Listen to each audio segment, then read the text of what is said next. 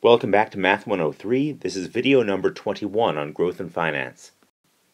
Last time we finished doing the algebra necessary to isolate FV on one side of the equation and get just a number that we'll still need to compute on the other side of the equation. FV, you recall, is the future value of our fixed deferred annuity, the result of making 10 separate deposits of $2,000 into an account that pays 6.3% annual interest. So we need to compute this. As a first simplifying step, it's nice to note that you can factor out a 2,000 here. This is important to understand algebraically. So I'm working just in the numerator. I have 2,000 times something minus 2,000 times something. That's the same thing as 2,000 times the something minus something. Okay. Notice, however, that 2,000 times the numerator is the same thing as 2,000 times the whole fraction.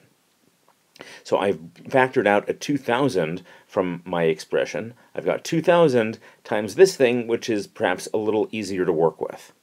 When computing this, there are many potential errors in plugging into the calculator. It's especially important to note that 1.063 to the 10th minus 1 must be computed as a whole expression before you divide by 0.063. I recommend using extra parentheses to make sure that you do this correctly. At the end of the day, you get $26,735.95 as your future value.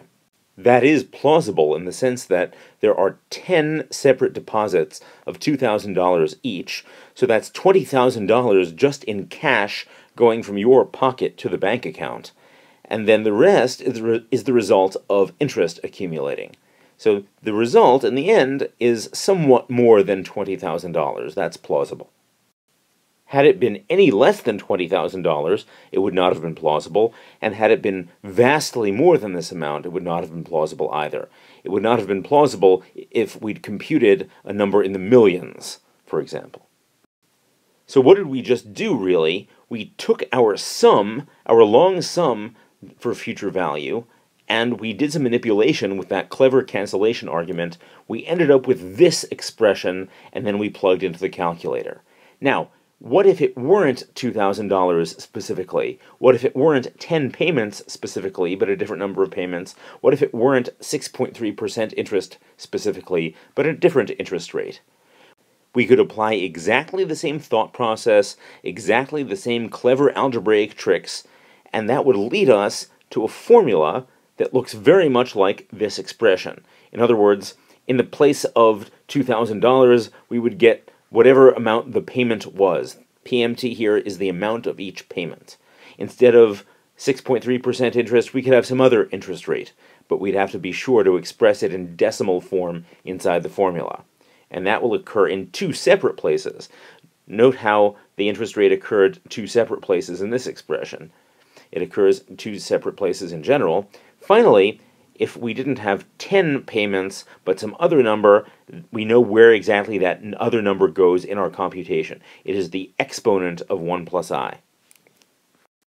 It's worth understanding that this formula only applies in the setting of a fixed deferred annuity. It's only when we're thinking about multiple payments, equal regular payments, and adding up the sum of their accumulated future values. Only in that situation are we going to use this formula. The compound interest formula that we set up, that we derived earlier, that was for a one-time payment. This is not for one-time payments, this is for multiple payments, repeated regular payments. It's also worth noting that this formula contains an expression we've seen before, 1 plus I. This is our old friend, the growth factor for a single growth period. It shows up in the compound interest formula, and it shows up again in this formula. One noteworthy difference between the two formulas is that only this one has I appearing twice. Our first application of the formula will be to convince ourselves that it actually works. We're going to apply it to an example where we already computed the answer the long way. So recall this example of investing $1,000 at the end of every year into an account paying 4% annual interest. This is still just compounded annually. And without the help of a formula, we computed it the long way to be $6,632.98. Now, let's convince ourselves that this formula actually computes the right value. Here, PMT, the regular payment, is $1,000. I, the annual interest rate in decimal form, is 0.04. That occurs in 2 locations in the formula. And N, the number of payments, that's 6 payments. That's just information that we're told at the beginning of the problem. Before going on to the next video, use the formula for the future value of a fixed deferred annuity to verify that the value of the sum, of this sum, is in fact $6,632.98, as we computed the hard way earlier.